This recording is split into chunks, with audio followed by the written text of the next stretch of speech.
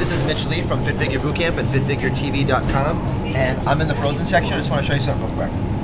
I'm not talking about anything fried. I'm not talking about anything like that has that says crispy on it. I'm talking about regular, old-fashioned, boneless, skinless chicken breasts. Okay, it's like no fat. It's just a boatload of chicken and protein. Okay, really easy to cook, but to be honest with you, the chicken breast tenderloins are even better. They just cook easier on both sides. I think they even take a little less.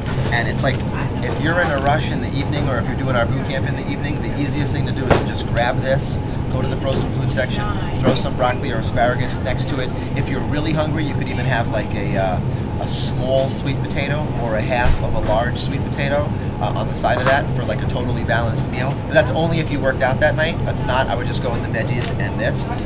But just realize that it's not only really healthy for you to do this, but I'm talking about from an economical standpoint, that you might go out and order food and have, you know, a $15 meal every single night, 5 days a week, which is like 75 bucks a week.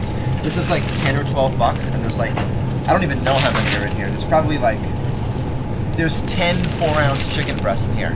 Okay, if you have 4 ounces each night, which is actually what a woman's supposed to have, this could potentially last you 10 days, okay? If this is $12 or $13 or $15, you're talking about like $1.50 a night for dinner. You throw some vegetables on there, you're gonna seriously save yourself from an economic standpoint, and you're gonna save your waistline and your health. So if you like that, if you enjoyed that, just remember, avoid crispy, avoid all that. Just get the good old-fashioned stuff. Use lemon, use Pam spray, use garlic, use oregano, use whatever you want, but just don't throw any butter on it or a ton of oil on it, and you can keep this a super lean, super awesome choice. And most importantly, it's fast. You know, we don't have any time these days. Nobody does. We're all busy. Do something like that, and dinner's out of the way, okay?